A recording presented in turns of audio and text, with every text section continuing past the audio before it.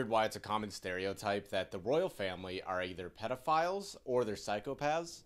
Well, I'm about to show you through mainstream media and only mainstream science articles why this is most likely the case with a lot of royal family members.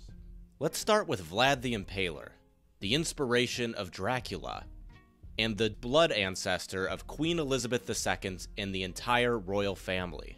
According to CBS News, the link it appears is from Mary of Teck, who was the grandmother to Britain's current ruler, Queen Elizabeth II. So what did Vlad the Impaler, the very recent ancestor of Queen Elizabeth, do to earn such a disturbing title? Here are some stories from Vlad the Impaler's Wikipedia page. This one is from historian Antonio Bonfini.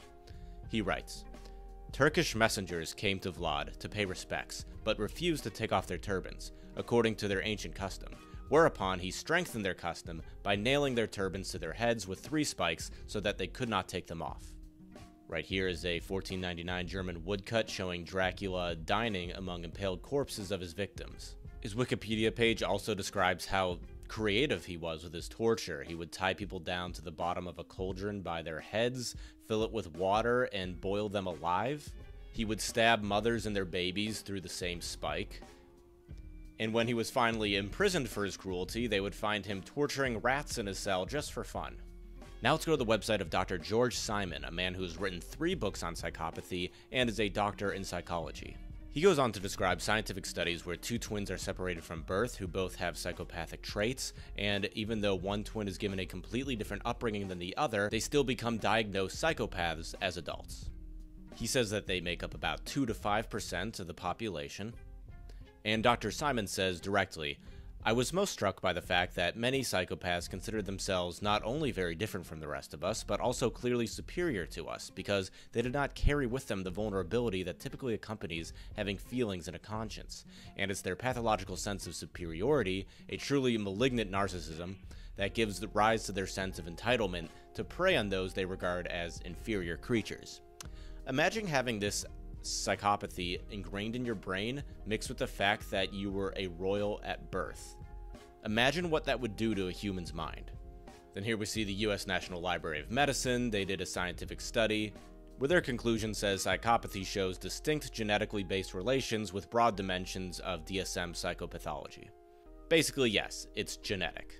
So let's go over some pedophiles of the British royal family. Let's start with Louis Mountbatten, 1st Earl Mountbatten of Burma.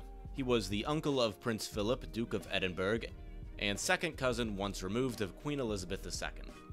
On his Wikipedia page under sexuality, it reads, It was said that Mountbatten was attracted to young men in military uniforms and boys in school uniforms.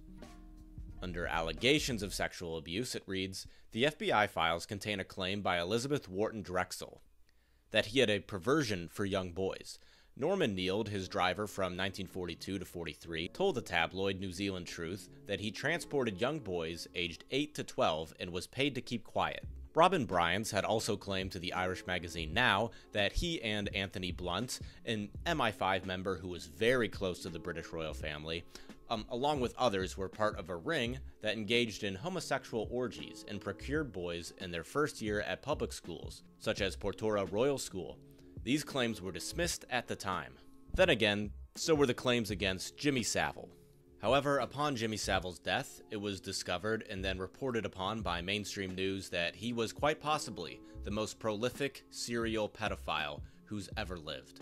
Not only has it been confirmed that Jimmy Savile was a pedophile rapist, but that he too was also involved in organizing an underground pedophile ring, where he engaged in sex trafficking children. So how does this relate to the royal family? Jimmy Savile was not just friends with the royal family. He was in the royal family inner circle. It's been widely confirmed that Jimmy Savile was the go-between for Princess Diana and Prince Charles when they were fighting, even though it's been noted that Princess Diana hated Jimmy Savile and thought he was a creep. You could give the royal family the benefit of the doubt and simply say, oh, they just didn't know about Jimmy Savile's proclivities. But Savile was interviewed by the London police several times for pedophilia and was in the British royal circle. You can't go anywhere near the royal family without intelligence agencies knowing everything about you. If Jimmy Savile was on the radar for just the local police agencies, you can bet the farm that MI5 and other intelligence agencies knew exactly what he was up to. But that did not stop Queen Elizabeth from knighting him. There's also, of course, the famous story of the powerful Catholic bishop Peter Ball, and his close relationship to the British royal family as well, and of course the fact that Peter Ball escaped justice after MPs and a member of the royal family defended him. Peter Ball was first accused of pedophilia back in 1992, but did not serve justice until around 2005 when he admitted to his crimes. The reason he did not serve justice is because a member of the British royal family defended him. In this article on The Guardian, it doesn't indulge which royal specifically defended him, and pulled some strings in the British royal courts, but I'm guessing it was Prince Charles due to their close association. The only thing mainstream sources know for sure is that a member of the royal family did in fact defend Peter Ball and ensure that he was not arrested. So this of course brings us to Prince Andrew, Duke of York, the second son of Queen Elizabeth II, and newly exposed pedophile and close friend of Jeffrey Epstein. Due to the numerous accusations, the photo and video evidence, I think we can safely assume that he also is a pedophile with very low levels of empathy. And just another piece of the puzzle proving that the British royal family is made up of mostly psychopaths and a few pedophiles at least. Our society is corrupt because nobody powerful is ever held accountable for their actions. That's why the Epstein case is so important. If we can hold these guilty elites accountable, it'll make waves in fixing our broken society. Because a society that allows powerful people to get away with pedophilia is, in my definition, a broken society. So here we are right now, still waiting on thousands more Epstein documents to be released. The court is still waiting on whether or not they will be able to release the documents, and we recently found out a John Doe, who was a part of the document leak, filed a request to keep the documents sealed.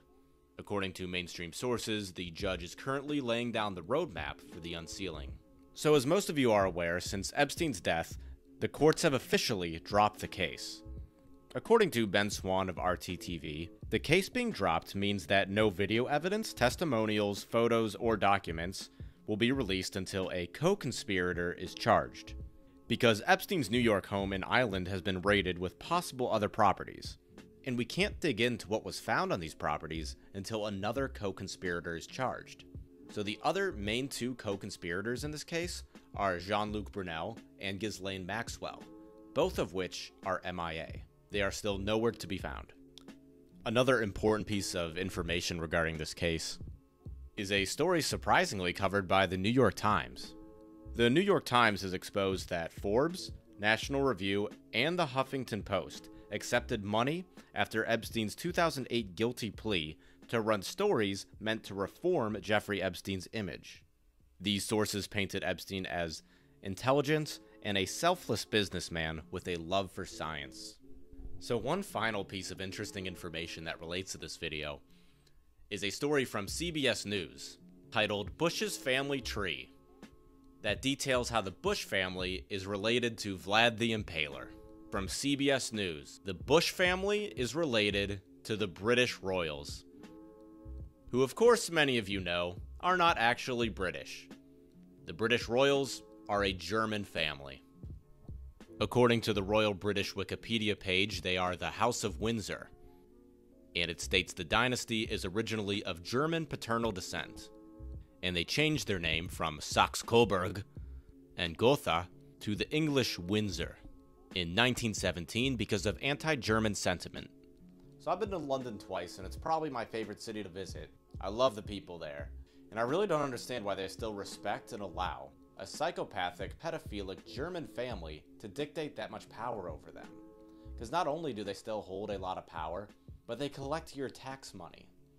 So to my friends in Britain, you're better than this. But in defense of the British, I've never talked to a single Londoner who had respect for the British royal family.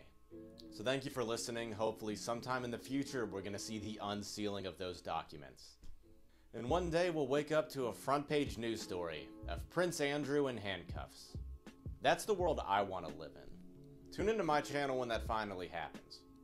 Please don't forget to leave a like, and let me know if you need any web design work done.